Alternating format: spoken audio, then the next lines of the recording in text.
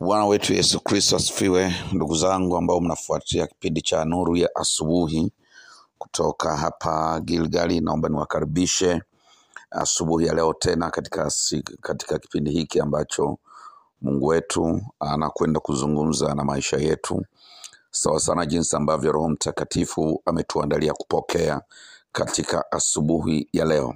Karibuni, na mimi nikutakia asubuhi njema ambayo itakuwa ni asubuhi ya baraka na ni mwanzo wa siku ya baraka sana kwenye maisha yetu sisi sote.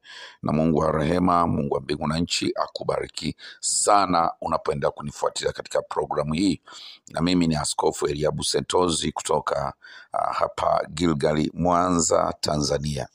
Naomba tuombe tuweze kuendelea. Baba Mwenyezi, katika jina la Yesu, naomba nikukaribishe na nikualike asubuhi ya leo kwa ajili ya kwenda kusema na maisha yetu.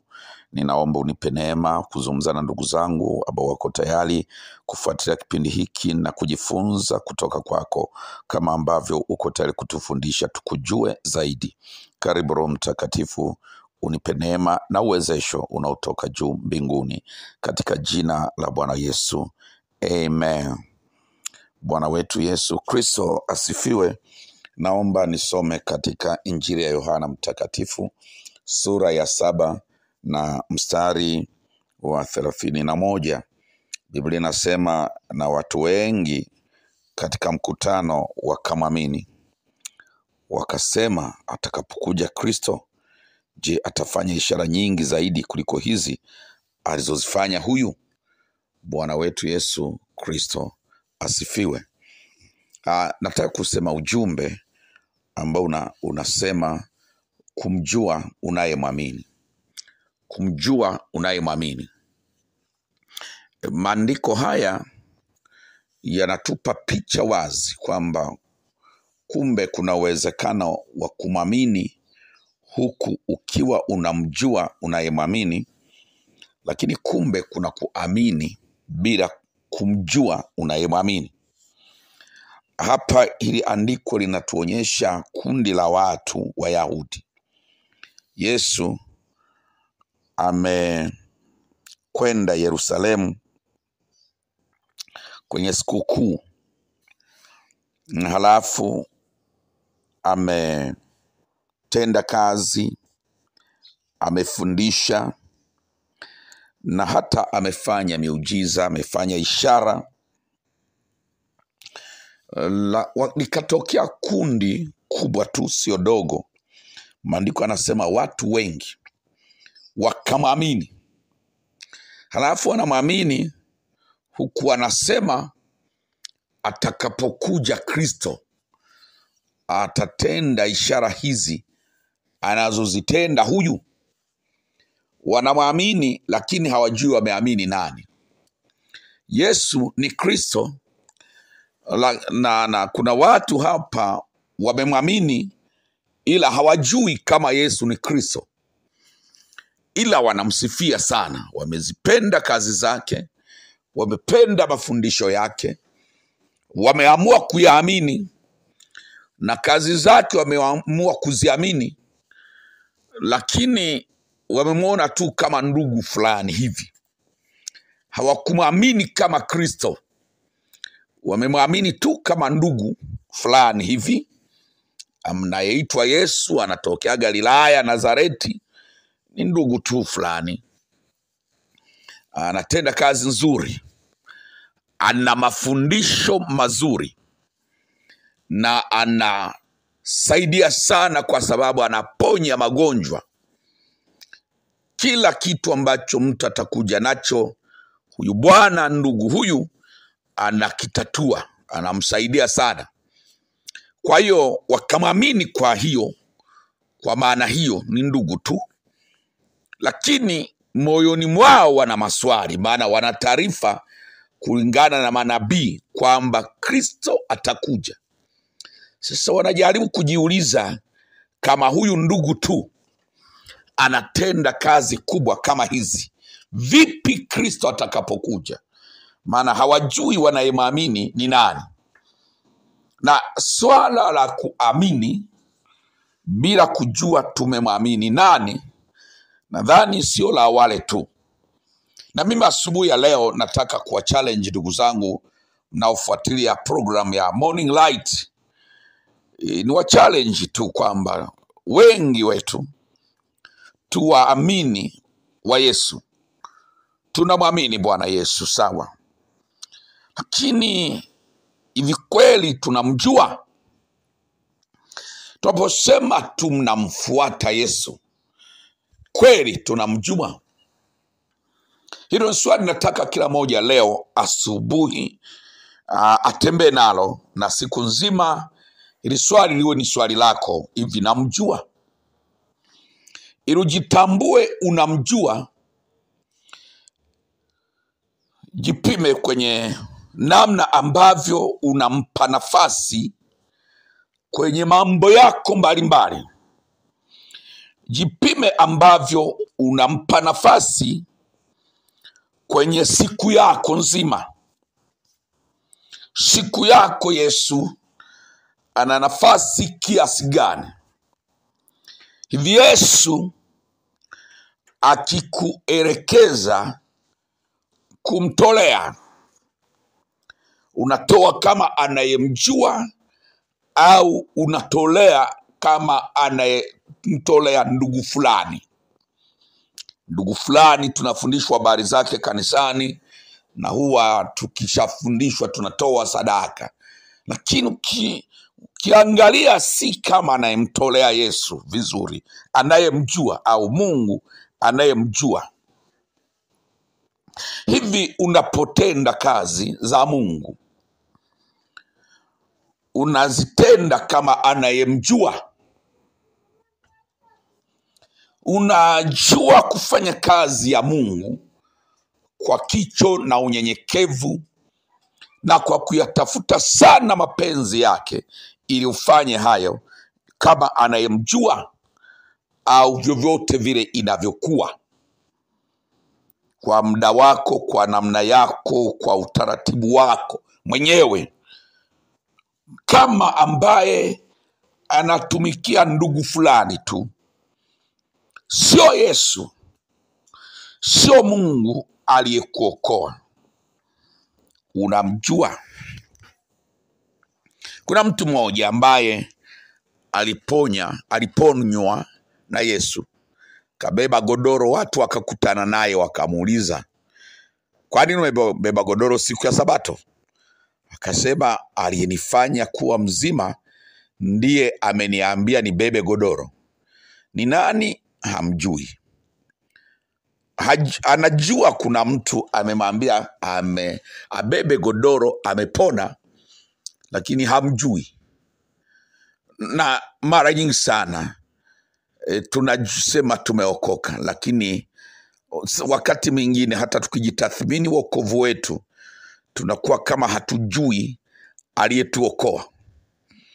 Wakati mwingine tunasema tumeitwa kumtumikia Mungu, lakini wakati mwingine tukitazama namna tunavyomtumikia tunakuwa kama tunamtumikia hatumjui. Kuna wakati tunaambiwa au tunasema tunampenda Yesu, lakini ukiangalia namna tunavyoishi mbele zake, namna ambavyo dunia nayo inajaribu kutuvuta, unaona kama tunaegemea sana kuipenda dunia zaidi kuliko kumpenda yeye, na kwa tunakuwa kama tumeokolewa na mtu tusiyemjua vizuri. Mungu atusaidie na ule ujumbe wa kutafakarisha asubuhi ya leo, kwamba kuna watu walisema wanamwamini, kumbe walichodhani wameamini sio yeye. Wameamini miujiza, ishara. Kuna tofauti sana kati ya kuamini ishara na kuamini mtenda ishara. Hawa waliamini ishara anazozitenda bila kujalisha kwamba wanamwamini anayezitenda. Maana wangemwamini anayezitenda, wangemjua ni nani anayezitenda. lakini kitendo cha kuamini ishara, halafu wanasema Kristo atakapokuja. Maanake hawajajua waliyemwamini ni Kristo, ila ni ndugu tu. Ishara wanazikubali, ila mwenye kuzitenda hawamjui, wanamwona ni brother tu, ametoka kule Galilaya, lakini ni mtu mzuri, ana uwezo mkubwa sana. Kwa hiyo kazi zake hizi ni nzuri, ni kubwa. Hivi akija Kristo mwenyewe itakuwaje? Atazitenda na yeye kama hizi? Hawamjui wanayemwamini, ila wanamwamini na wanasema wanamwamini, wanasema wanamwamini na hawamjui wanayemwamini. Ukitaka kujipima unamjua unayemwamini, jipime wakati wa majaribu. Unapokutana na mazingira, unatakiwa uchague mapenzi ya Mungu, maana jaribu liko mbele yako, linakutaka kutenda mapenzi ya dunia, mapenzi ya watu na mapenzi ya shetani. Na hapo mbele yako pia kuna mapenzi ya Mungu yanakutaka uyatende hayo. Kile utakachochagua na kutatanika kwingi kutakako kuingia kutakwambia unamwamini nani, unamjua unayemwamini. Mtu anayemjua anayemwamini wala hatataniki, hata dunia ingekuja na lipi, hatataniki. Yuko straightforward, anajua anachotakiwa kukisema na kukichagua. Hawezi kutatanika, hawezi kutatanika. Dunia ingeleta nini, shetani angeleta nini, na hata kama ni watu wangeleta nini, wangeleta pressure gani, anayemjua anayemwamini amenyoka. Anasema mimi natoa welekeo wangu ni huu, bila kujalisha mtanielewaje, dunia itaninyima nini, shetani atafanya nini. Mimi najua na kuelekea, na la kufanya nalijua ni hili. Hatataniki. Kiona kwenye jaribu unatatanika, unakosa uelekeo, unakuwa kama umesimama njia panda, hujui uchague mapenzi ya Mungu au ya watu au ya dunia. Hujui unayemwamini. Unamwamini sawa, ila humjui. Ukiwa unamjua hupati shida hiyo. Kwa ni rahisi sana, kuna njia nyingi za kujipima kama unamjua unayemwamini au humjui. Kwa watu hawa wanamwamini ila hawamjui. Bwana wetu Yesu asifiwe. Wanamwamini ila hawamjui wanayemwamini. Mtume Paulo anasema katika kitabu cha Timotheo wa pili, au waraka wa pili kwa Timotheo, sura ya 1 mstari wa 7 mpaka wa 12, anasema maana Mungu hakutupa roho ya woga, bali roho ya nguvu na ya upendo na ya moyo wa kiasi.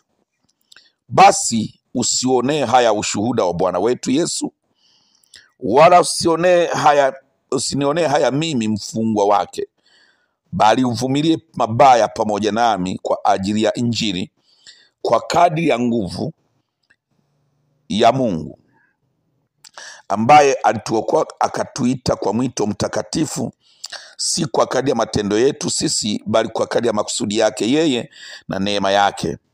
Neema hiyo tulipewa katika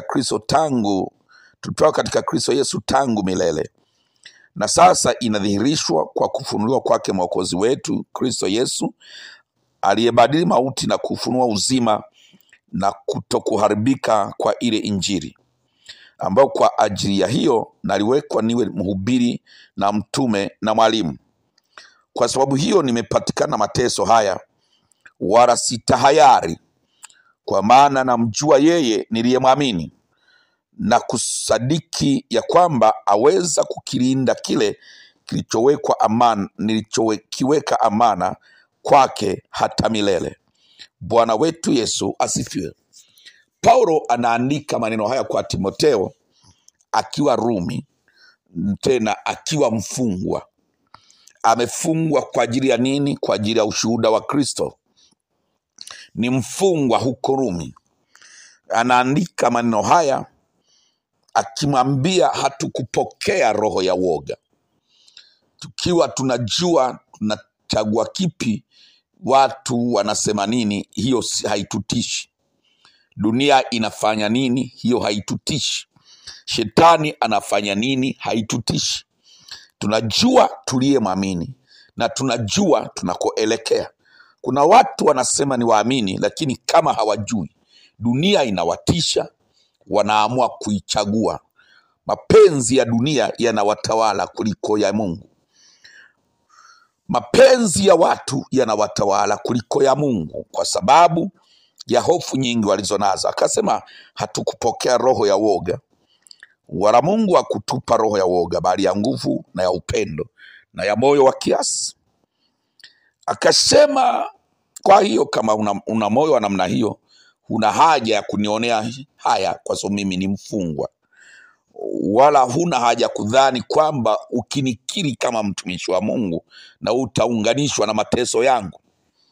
Na hata ungeunganishwa, bado huna sababu huna la kuliogopa, kwa sababu uliyemwamini aweza kulinda kile ulichomwekea amana. Paulo akasema mimi mwenyewe naweza kujua na nakiri na kujua na kusadiki kwamba Mungu niyemwamini anaweza kukilinda kile nilichowekewa amana. Kwa hiyo siogopi jambo lolote. Niko katika mnyororo, lakini sitahayari, kwa sababu ninamjua yeye niliyemwamini na kwamba aweza kukilinda kile ambacho nimemwekea amana hata siku ile ya mwisho. Bwana wetu Yesu asifiwe. Naomba waamini wenzangu wote, hebu tuamue kuishi kama wanaomjua yeye waliyemwamini. Na Mungu akubariki na akupe siku njema ya leo. Mungu wetu, naomba niseme asante kwa sababu umenipa neema ya kuwakumbusha ndugu zangu, ya kulikumbusha kanisa la Mungu, ya kuwakumbusha wafuatiliaji wa programu kwamba wajue kuishi kama wanayemjua, wasiishi kama wanaoamini ishara bila kujua mtenda ishara, wasiishi kama wanaoamini mahubiri bila kujua yeye mfunua mahubiri.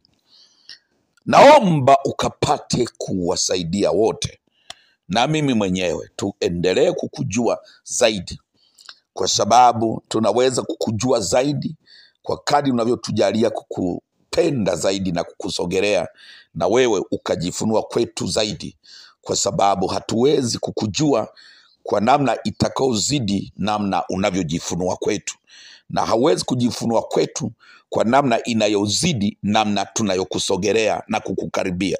Ninaomba utujalie kujua, kukusogelea zaidi na kukukaribia zaidi, na kuwa na njaa na kiu na wewe zaidi, ili na wewe uendelee kujifunua kwetu zaidi na tukujue zaidi. Katika jina la Yesu Baba tunaomba na kushukuru. Amen.